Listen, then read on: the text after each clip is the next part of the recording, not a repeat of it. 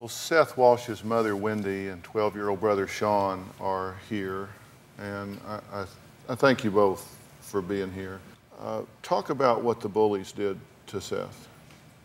They called him gay. They called him faggot.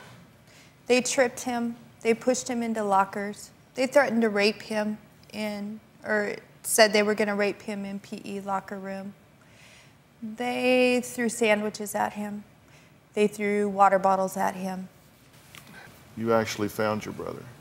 Mm-hmm. Well, no, my mom found him, and he was in the backyard hanging from a tree.